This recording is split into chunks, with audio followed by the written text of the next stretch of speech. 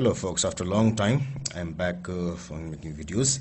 Actually what happened was my health was suffering a bit of allergic reactions to some dust particles, so my voice went hoarse. So with hoarse voice, how can I do videos? So that's why after some recovery I'm here. This question has been asked by one of my students. In our language it means famous. His name is Prasiddha, and in our language it means famous. So he pointed to me this question. Actually, he wanted the last part only, but without doing the initial parts, I cannot just tell the last one. So I'm doing it from the beginning. It's the chapter kinematics, actually, kinematics and forces. It says that it's after 12 May June, paper 2-3, and the question number is 2.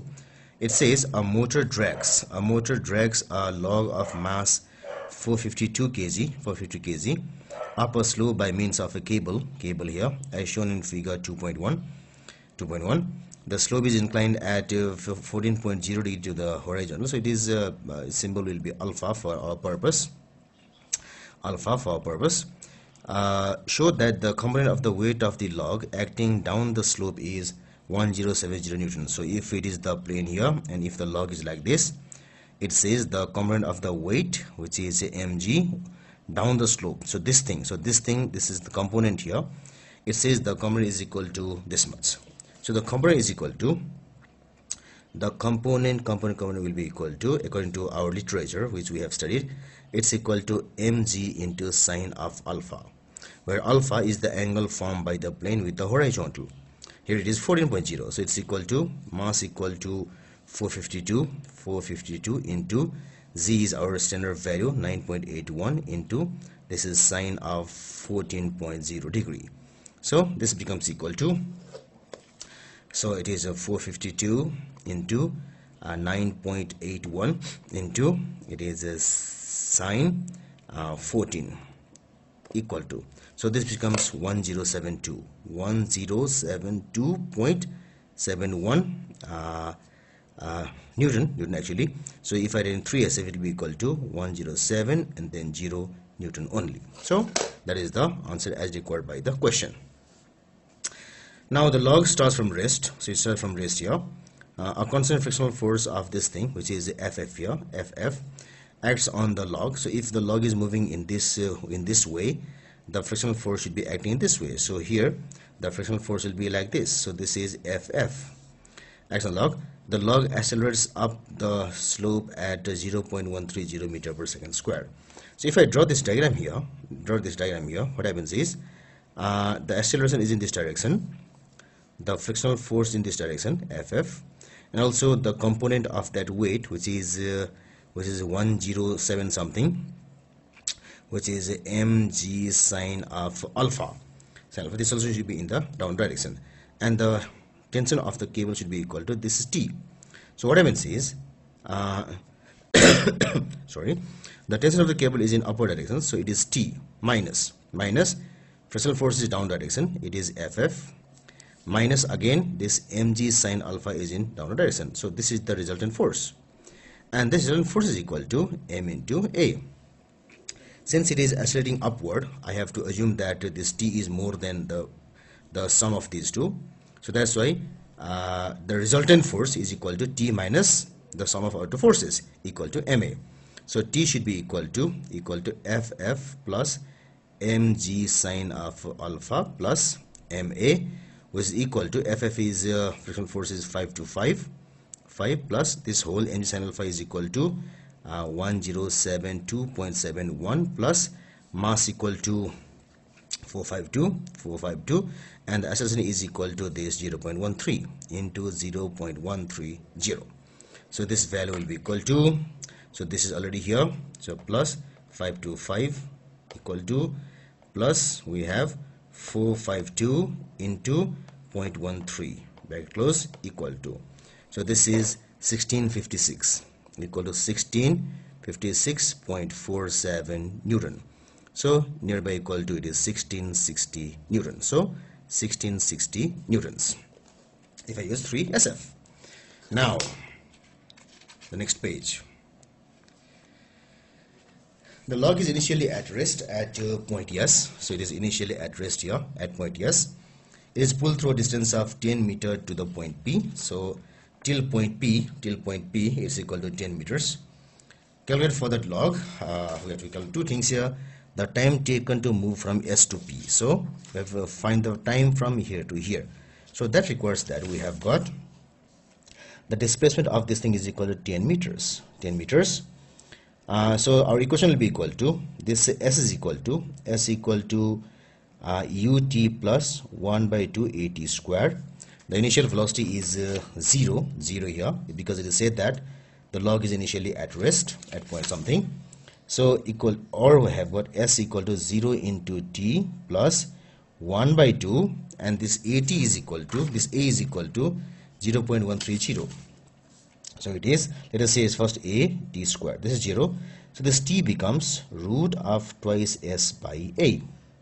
So it's a formula as well. So it will be better if you remember it by heart as well. So equal to root 2 into 10.0 divided 0.130. So that will be equal to 2 in the 20. So 20 divided 0.13 equal to this much. So this power 0.5, root means power 0.5, so it's equal to 12.40 seconds. So it is 12.4 seconds. So 12.4 seconds. Now the velocity at the point, velocity at P, so it's equal to v square equal to u square plus twice as, u equal to 0, so it is twice as, which means v equal to root of twice as. So that's equal to, v equal to root 2 into 0.13 into 10 equal to 2.6 power 0.5 equal to, so this is 1.61 something 245. So I write just 1.61. So this much meter per second, 61 meter per second. Now the major part which has been asked to me. The cable breaks when the log reaches point P. So as you pull it here, the cable breaks here. On figure 2.2, sketch the variation with time t of the velocity v of the log. So we have to sketch the variation of velocity v. The graph would show v from the start at S until it reaches S. So that means it goes from here and then comes here. So from here to here, it was suffering from acceleration. There was tension T, some frictional force there, some mg sin alpha, but there is acceleration. So that means the velocity increases uniformly from 0. So initially at 0, so velocity should increase uniformly like this. So let's draw it like this. The velocity should uniformly increase like this. Straight line through the origin. Then here, so when it reaches point P, it reaches the maximum velocity.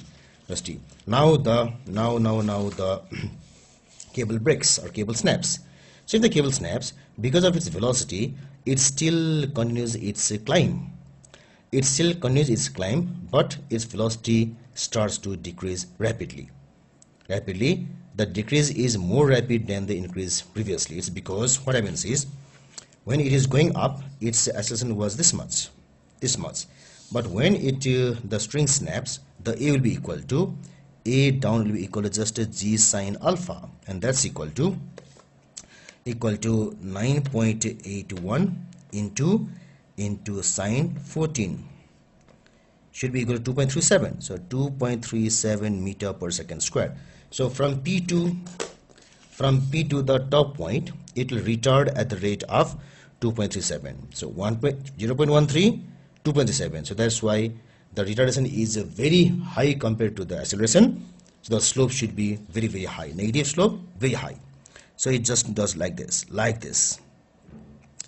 So from maximum to 0, it reaches very soon. That's why the slope is very high, but negative. So at this point, it reaches here. Then it returns. So when it returns, what happens is, the direction of velocity changes. The acceleration is still same, or the retardation is still same, but the direction of velocity changes. So that's why it will come down. It will come down in a straight line. Straight line, till it reaches this yes, so it has to come down like this till it reaches this S. Now what happens is from here to here and from here to here the distribution is same. So if I draw it perfectly, what must happen here is the area of this thing and the area of this thing should be same, because area denotes the displacement. So the displacement upward and downward should be same. So what I must do is, if I do it perfectly with calculations, what should happen is this area and this area should be equal, and it seems so also. It seems so also is because I had a pre-knowledge of this. So even if it's not equal, the mark scheme allows that error, is because it doesn't say do it quantitatively. So this is what we should be doing in this graph.